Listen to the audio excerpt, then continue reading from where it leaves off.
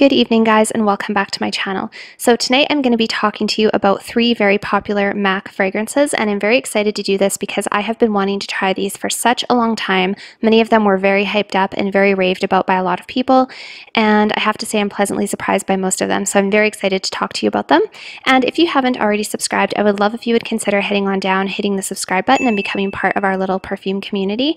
And without further ado, let's jump right in.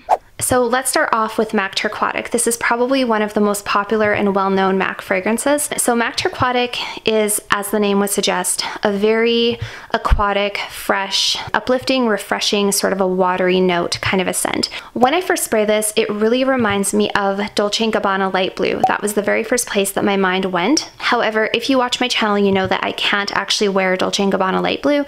I find it to be a little bit too sharp and it gives me a little bit of a headache, unfortunately. So this one is not quite as sharp as Dolce & Gabbana Light Blue. The first opening has a little bit of that vibe. It's a very fresh, clean, citrusy kind of a vibe, but that sharp citrusy note dies down fairly quickly, and then what you get is just a very clean, sort of an aquatic, subtly floral fragrance with a little bit of a woody undertone to it. And what I really get from this is just a very fresh, clean, soft citrus scent. It's very refreshing. It definitely reminds me of the ocean. Everything about this bottle reminds me of the ocean. It makes me feel like I'm in the Caribbean, which I really like. I do have to be honest, citrus fragrances are not my favorite fragrance family. So I don't have a lot of citrus fragrances. Probably the closest I get to a citrus is like Chanel Chanso Fraîche, which I really love, but even that one has a little bit more going on. It's not just a straight up citrus. This one is also quite pleasant though. I can see why people like this one so much. So I've had it on my arm for about an hour and a half. It is becoming quite soft. It doesn't have great longevity or projection. It's not terrible. I think I've certainly smelt worse in terms of projection. But currently what it smells like is just a very subtle, soft, kind of an aquatic, slightly floral scent, and it's just very fresh and very clean. That's probably the best way I can describe it. Yeah, this smells pretty much exactly how I thought it was going to smell. So if you've never smelt this and you look up the notes, you're going to have a pretty good idea what it's going to smell like. It's a very simple fragrance, very easy to understand. I think it's pretty likable. I think if you like citrus smells, you would really like this. However, if you're looking for something with really, really good longevity and projection, I would check out Dolce & Gabbana Light Blue because I think that one definitely is better in the performance category than this one. But yeah, I know a lot of people who have this on like their top perfumes for life, and I can definitely see where that comes from. So yeah, I'll just give you another little quick close up here. I do really like the bottle. The bottle makes me feel like I'm going on vacation. It reminds me of the ocean.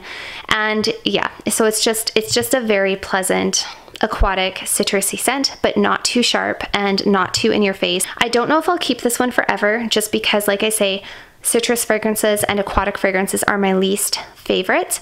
But that being said, this might be really, really great for an easy grab and go in the summertime. So next, let's talk about Creme de Nude. So this one has gotten so many good reviews. I've seen a few different people talking about this one. I believe I saw Gabriella Francesca talking about this one.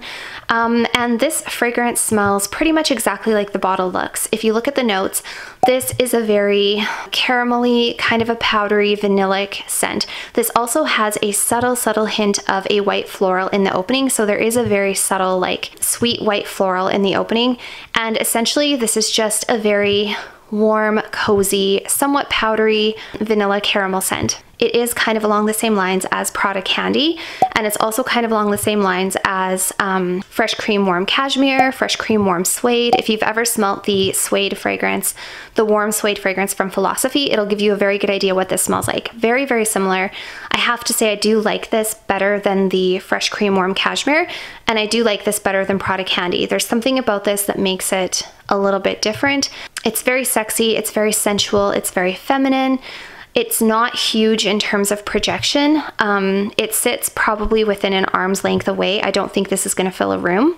And actually, what this reminds me of a little bit is Xerjoff Grand Balo, which if you guys watch my channel, you know that I recently decluttered Grand Balo because I just didn't love it. And Grand Balo was kind of similar to this, except Grand Balo was heavier on the white floral. This is a little bit less white floral and a little bit more powdery caramel vanilla.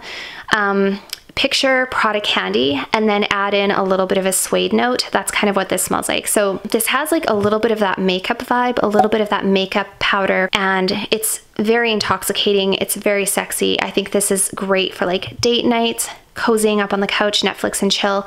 I really, really like this one. Yeah, so that is MAC Creme de Nude. I really like this. Currently in my collection, I don't really have a lot that's along this line because I no longer have product candy. And my Fresh Cream Warm Cashmere from Philosophy had such poor performance that I haven't really been wearing it. This has much better performance than the Philosophy fragrance. So really happy with this one. I don't know why it took me so long to get it. And I also think it's a pretty safe blind buy if you like caramel, vanilla, powdery scents. Now let's talk about MAC Velvet Teddy. This is another very, very highly talked about perfume in the fragrance community. This one, a lot of people compare to Tom Ford's Tobacco Vanille, but they say that this one is a more feminine, sweeter version of Tobacco Vanille. And I would have to agree. The Tom Ford Tobacco Vanille is a little bit more nighttime. It's a little bit more unisex. It's much heavier. And I think it probably has better performance. It's been a while since I've smelt it, but I do think it probably would have better performance. So this essentially, you guys, is a very sweet honey, tobacco flower, and tonka bean fragrance. This is just a delicious, sweet, boozy tonka bean tobacco scent. This actually reminds me a lot more of Zara Warm Rich Addictive or Rich Warm Addictive, except Rich Warm Addictive didn't have this heavy dose of tonka bean, where this one does. The other difference between Rich Warm Addictive and this one is that Rich Warm Addictive was an eau de toilette, and I didn't find that it had great lasting power. That one for me really didn't last very long and it felt a little bit watered down. This one definitely has better performance. This one I can smell filling my room right now. I have one spray on my arm and I can smell it wafting around me. And out of these 3 fragrances that I have currently on my body, this is the one that is projecting the furthest. So this is really intoxicating. It's really sweet. I don't want to say it's smoky.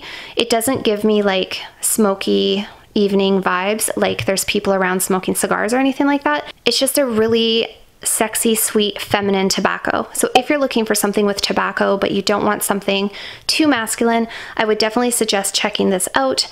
The honey comes through quite strong in here, which I was a little bit nervous about because I don't love honey in my fragrances. They have to be done in the right way.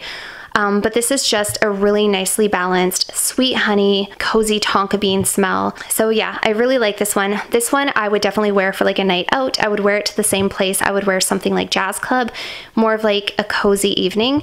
But also I think you could just wear this for like every day in the winter if you really wanted to. This would be a great cold weather scent or a great evening scent.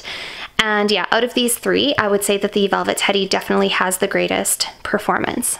So those are the 3 MAC fragrances. Out of the 3, my favorite, I think my favorite is the Velvet Teddy, but it's very closely followed by the Creme de Nude. And like I say, I don't know if I'm going to be keeping the Turquatic. I'm going to keep this though until summertime because I don't think it's fair of me to really judge it prematurely because it's winter, so doesn't make sense. I think this would also be a great gym scent or like just a great fresh everyday scent out of the shower, something like that. And I think overall all 3 of them are very good. And I'm very happy that these 3 worked out for me because if you saw my last haul, it was a complete disaster. 80% of the perfumes from my last haul were a complete blind buy disaster. So yeah, very happy with these ones. Highly recommend them. Don't know why it took me so long to get them. The shipping was quite a while though because of the time of year and COVID and stuff like that, but overall I'm quite happy with them. So yeah, very, very pleasantly surprised with these 3 fragrances, and I'd love to know your thoughts on them down below. So that's it for today's video, you guys. I hope that you enjoyed. If you have any questions about these perfumes, please feel free to leave them down below. I would also like to know your thoughts if you have any of these. And if you haven't already, feel free to head on over and follow me on Instagram, where I share a lot of little tidbits of my life that I don't usually share here on YouTube, including outfits of the day, scents of the day, and other things. And I'll see you guys all next time. Bye for now.